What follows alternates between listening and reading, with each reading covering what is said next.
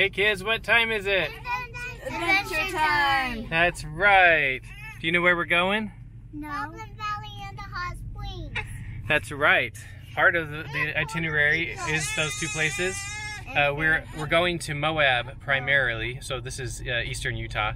But first we're going to be starting closer by in Diamond Fork Road, which is close by Spanish Fork, Utah. And then we will continue on to Moab, and we'll be doing lots of things in Canyonlands and Arches National Park. We are going to be driving for 57 minutes more, and we're going about 45 miles to get to our Diamond Fork Road camping destination. This trip took place in October, and the fall colors were beautiful to varying degrees in various places throughout the trip.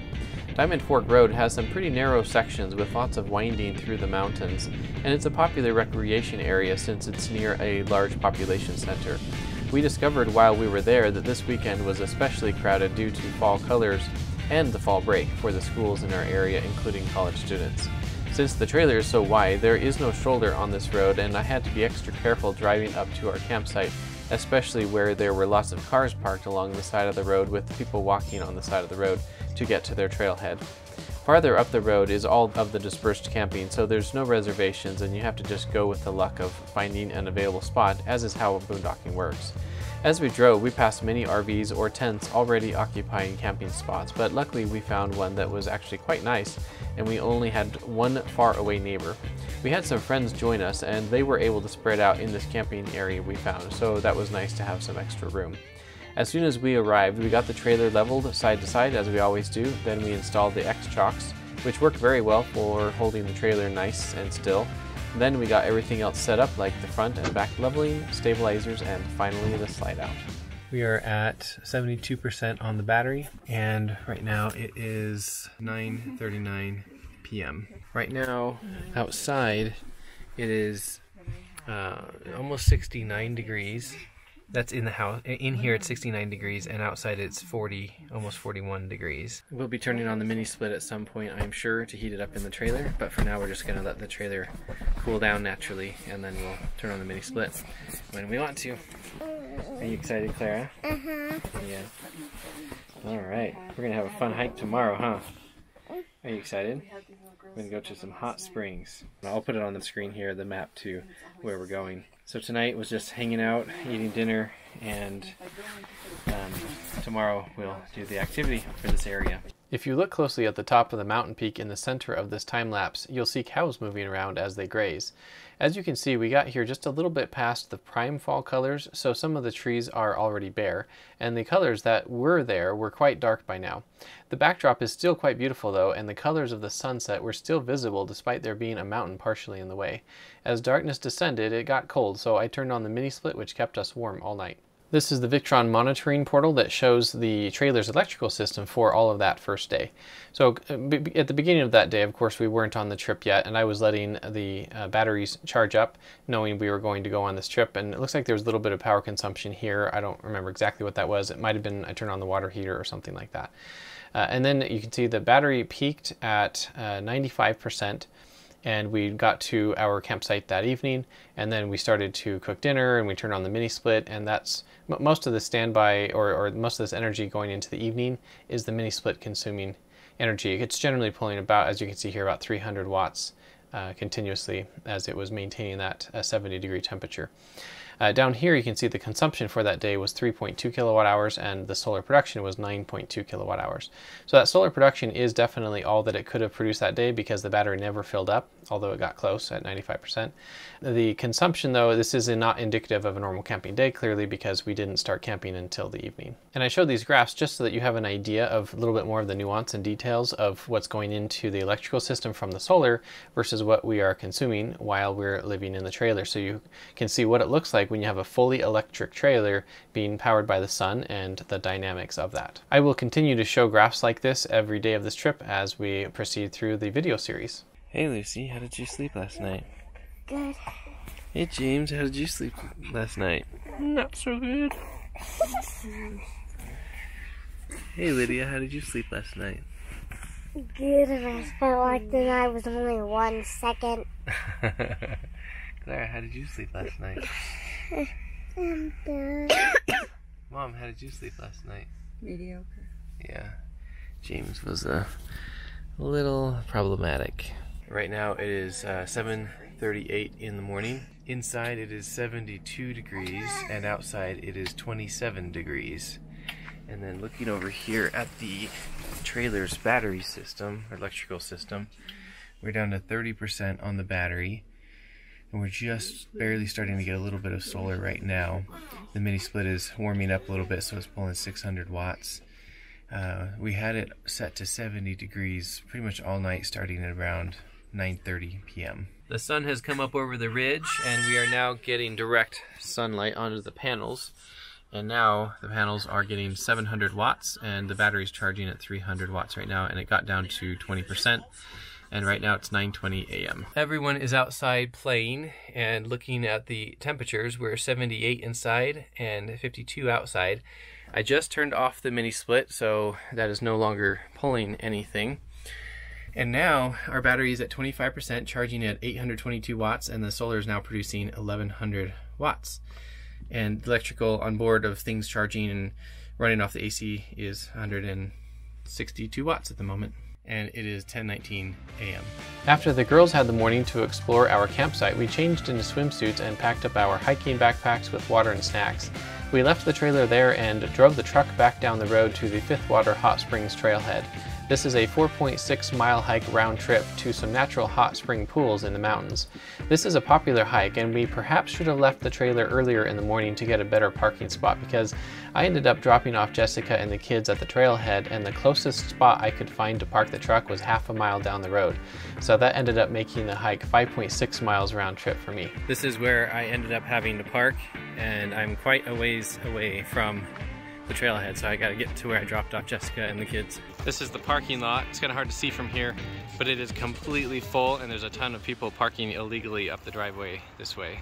Look at this beautiful trail with overarching trees. That is gorgeous. What do you think, girls? I like it. Yeah.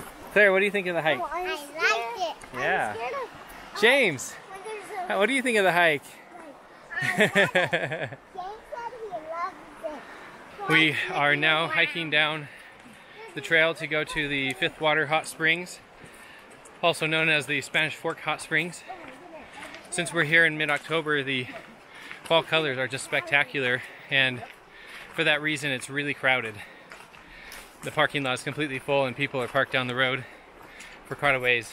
So yeah, I guess that's the price you pay when you come at a popular time of year, when it's beautiful fall colors and the weather's not crazy hot. My legs are already feeling tired.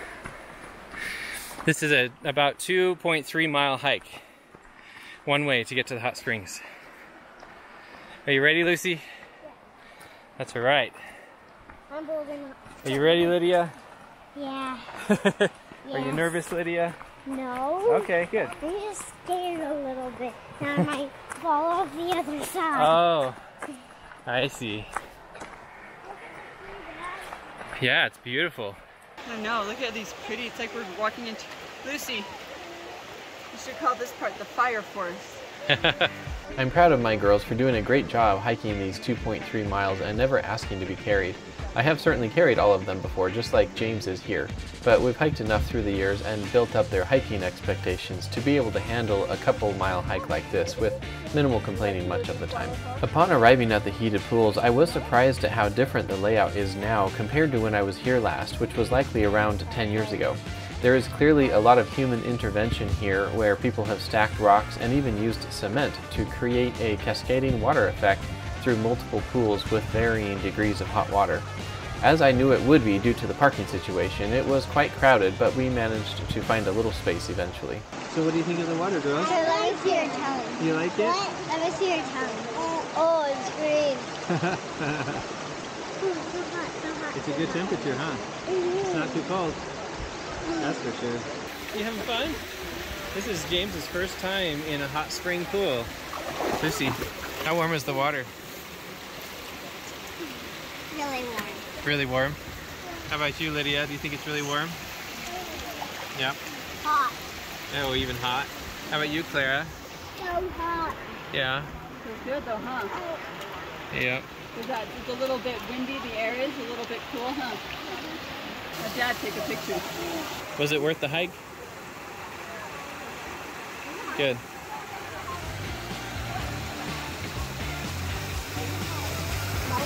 Was that a fun hike, Lydia? Or was it a little too long? It was beautiful. I mean, look at these fall colors. It's gorgeous.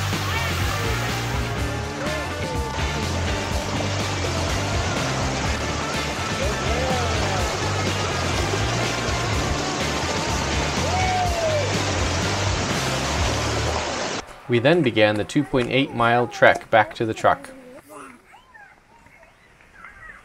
Hey Lydia, what was your favorite part about the hot springs? Snacks. The snacks? We can eat snacks anywhere. What was your favorite part about the hot springs? Alright. Lucy, what was your favorite part about the hot springs? The hot springs. Which pool? Leaves. Oh. Yeah, there are a lot of leaves falling. The hot springs were so cool and very hot. What was your favorite part about the hot springs? Being hot. Being hot. Alright. Claire was telling me that she was so glad that she made it to the hot springs and that she didn't stop on the hike when her legs were tired. Yes, And she I am was glad. really glad she made it. It was the most fun. Yeah. And look at these fall colors. So beautiful. I think everyone had lots of fun at the hot springs. We were there for, I don't really know, I wasn't keeping track. About an hour, really? I thought we were there for longer. And we all had a lot of fun. And the hot springs are really cool in their variants of pools and waterfalls, and the temperature of the water in various pools is different. And the hike here is just gorgeous. We're now hiking back to the truck, and then we'll obviously continue on our way back to our trailer.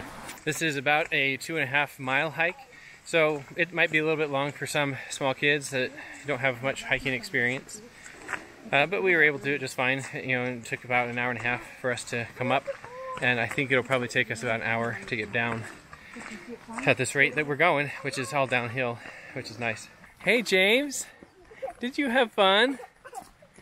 Did he? Yeah, he had tons of fun based on his facial expressions. Oh yeah. So beautiful. I'm so cold.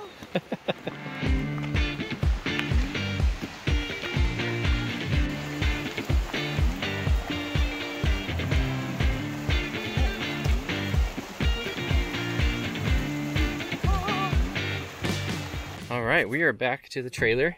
And as you can see, we are still getting sun here, but not for long. Coming into the trailer, we wanted to cook dinner while we were away, so we have the crock pot going here on the stove while we were away, and it was on low. You can see the battery here got to 79% so far, and we're getting 367 watts currently.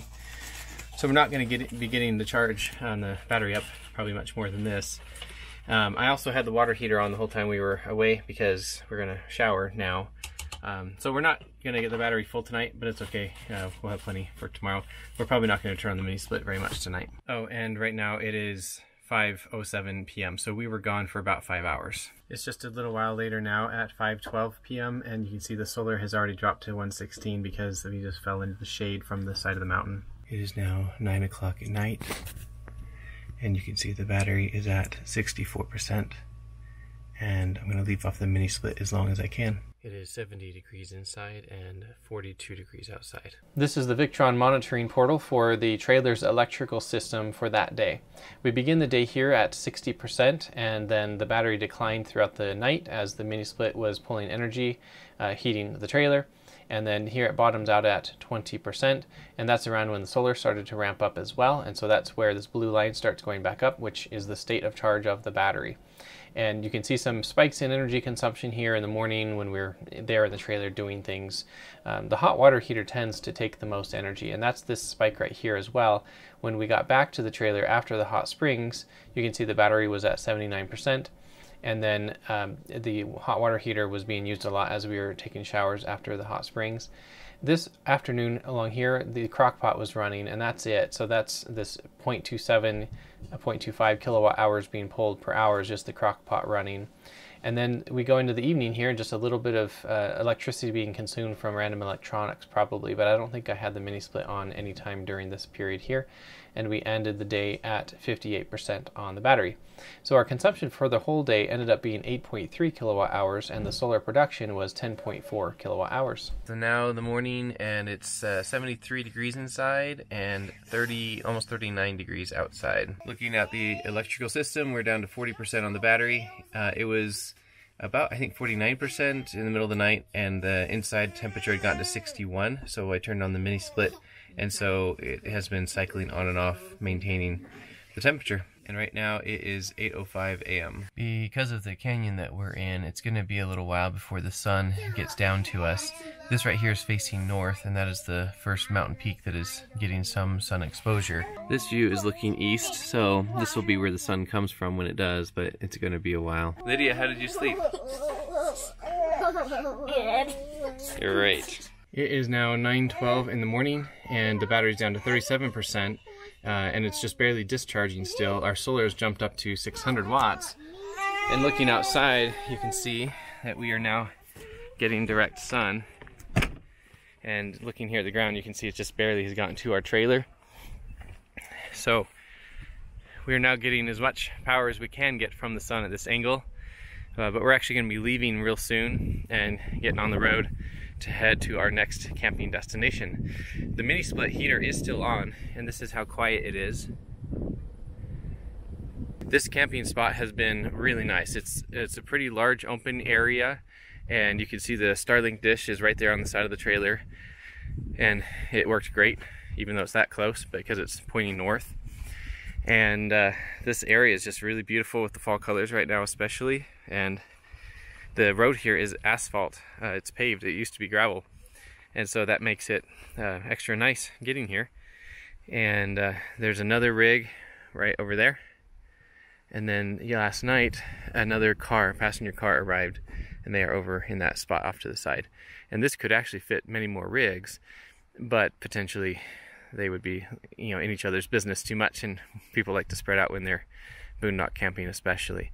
So we quite like this place. We'll be back again, I'm sure. In the next episode of our trip, we pack up our trailer and drive 256 miles south through Moab, Utah, and continue south to our next boondocking campsite on Lockhart Road near the Needles entrance on the southern end of Canyonlands National Park, which is one of my all-time favorite campsites. This drive takes us about 5 hours, and we stop twice along the way to dump the trailer tanks and acquire new fresh water, as well as gas up the truck. Make sure to subscribe and change the notification bell to all to make sure that you're notified when that next video publishes. Thanks for watching, and we'll see you in the next video.